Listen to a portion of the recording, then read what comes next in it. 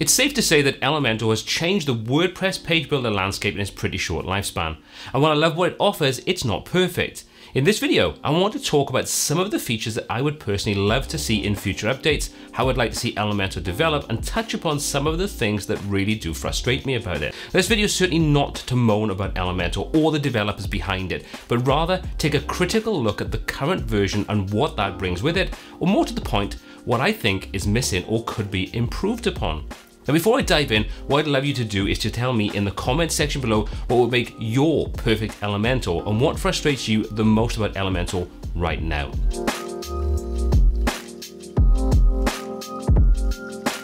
So let's start off with a massive change that I just don't see happening, but would have loved to have seen Elementor being originally developed in this direction to provide a more flexible structure and reduce some of that potential bloat that we've become accustomed to. Create a version called Elementor Core that contains the core functionality of Elementor Pro. Things like theme styles, global fonts and colors, dynamic tags, layout features, etc. But separating the non-essential widgets from Elementor Core and then connect those via their API in a much the same way that third-party developers do to extend Elementor right now. Now, why I think this would have been a really exciting way of making Elementor Pro a great tool is that it would allow for easy extensibility of the core functionality and make it much simpler to disable unused widgets in the same way that many third-party plugins do right now.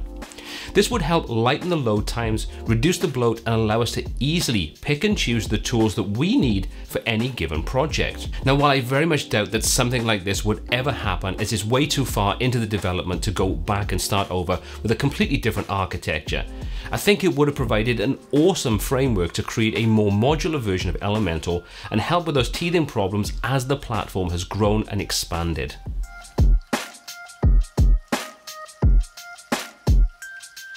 Now that I've had the time to fully test the newly updated global colors and fonts along with the more unified design tools included in the theme styles options, I can't help but feel that the next logical step is to have widget presets.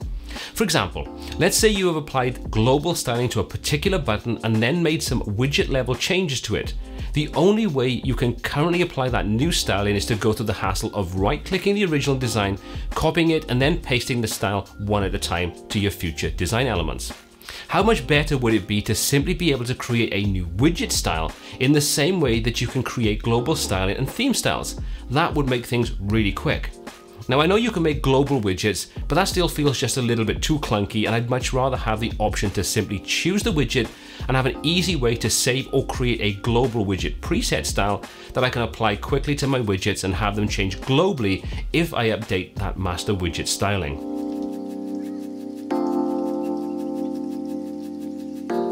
Style kits, when they work right, are an amazing time saver and something that has helped us as designers to speed up and globalize and centralize our workflow. I'd love to see that expanded to allow us to create multiple kits per site and then apply them on a page or template level. Let me give you just a quick example of what I'm talking about. Let's say you're building an e-commerce type website for a client, and part of that site is that you want to provide a simple front-end dashboard for the client to manage all their products. This isn't a section that has to have brand consistency like the customer's account sections. So as a designer, I'd like to build a different, more utilitarian design with different fonts, colors, headers and footers, and all manner of different styling. Right now, with the way in which style kits work, we can't do that without overriding the global styles on a widget or design-based level. Making it possible to totally disable one style kit in favor of another on the page level, like we can with the various page templates, would make this really useful and super powerful.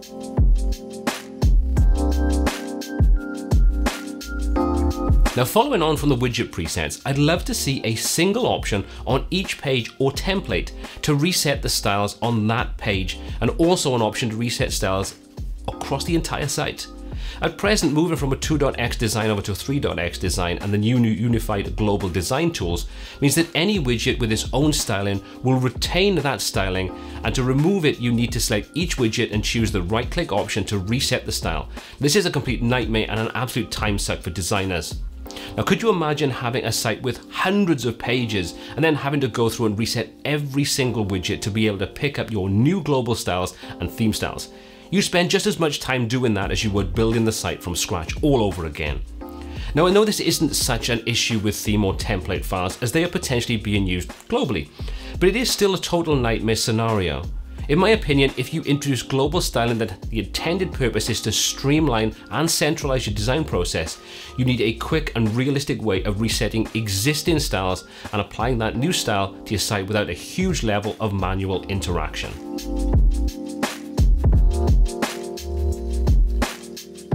Now, how counterintuitive does it feel to have to manually edit values for margins and padding on a given section or widget? If you take a look at Divi, Brizy, or even Oxygen Builder, they all have well integrated draggable margins and padding tools. Yes, I know there are some third-party add-on tools for the Elementor that add this type of functionality, but let's be honest, this is my perfect Elementor, so you're going to have to humor me on this one. Now, while this feature doesn't sound like anything that's that important or ground-changing, just imagine how much time you would save over a year of building and editing sites where you just want to roughly eyeball the spacing without having to go to manually type in values until you get what you're looking for. Now tell me that wouldn't provide both not an inconsiderable amount of time, but make the design process much more organic and visual by its very nature. Surely that's a logical addition to the core design feature set on offer inside Elementor right now.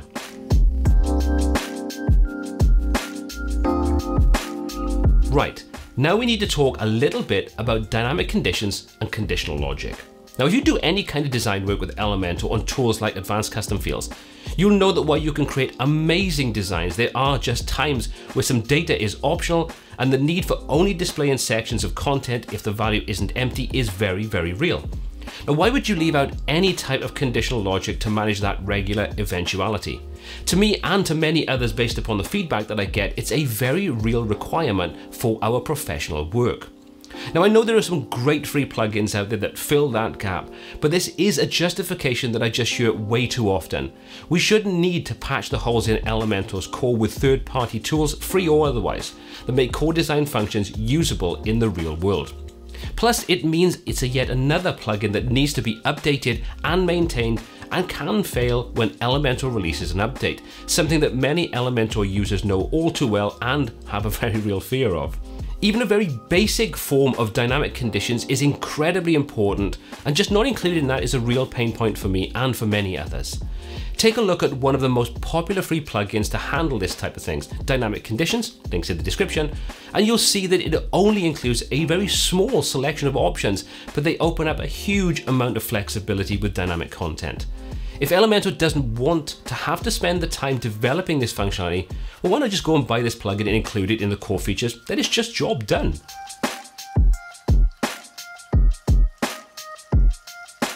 I've been testing the new Bricks builder out a lot recently, and one of the things that has impressed me, amongst many others I might add, is the ease in which you can add in any type of dynamic data to your normal written content. For example, if you want to personalize a block of text, you can simply drop in a relevant dynamic shortcode where you want that data to be displayed, and boom, your custom text is inserted.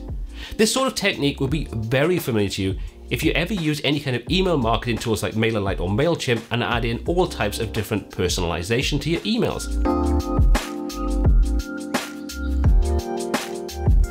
Now, for anyone who's seen any of my videos on dynamic content using Elementor, you can't help but notice that I use Elementor Custom Skin an awful lot to create custom WordPress loops. And while I absolutely love the plugin, I would much rather see that functionality baked directly into Elementor. Sure, we have a couple of designs to choose from with the Elementor post widget, and we can refine those designs with a ton of options, but we can't include one of the most important things, and that's our own custom data into that loop. We can only enable and disable a range of predefined options. That means when you combine Elementor Pro with something like pods or ACF, you simply can't add any of your custom meta fields to your post or product loops. Yet again, this hampers the ability to get as creative as you absolutely need to when building more advanced websites, especially listing type websites with WordPress and Elementor. And again, I know that we can employ all manner of amazing plugins to expand beyond the core functionality of Elementor Pro, and that is in itself an amazing feature. But it doesn't change the fact that tools like this, for most users, are way more important than things like Lottie animations, text on a path, and loads of other features that have been prioritized to offer a wow factor over the tools and features that many paying clients want and need to fulfill their daily design duties. If you want to see some great tools for building custom post loops, check out this video next. It's going to give you some great options. Finally, I'll add the obligatory honorable mention of additional breakpoints to make testing designs on both landscape and portrait devices. But let's be honest here, everyone already knows this is another must-have feature that's been overlooked in favor of bells and whistles for far too long. Anyway, enough of my moaning about the missing features. What are your must-have missing features in Elementor, and what would you absolutely love to see added in to make your perfect version of Elementor? Let me know in the comment section, and hopefully someone over at Elementor HQ will read, listen, and maybe even take on board some of our suggestions and build us the perfect page builder for WordPress. Now, as always, all the applicable links for everything covered are in the description below. And if you've enjoyed the video and got value from it, hit that thumbs up button.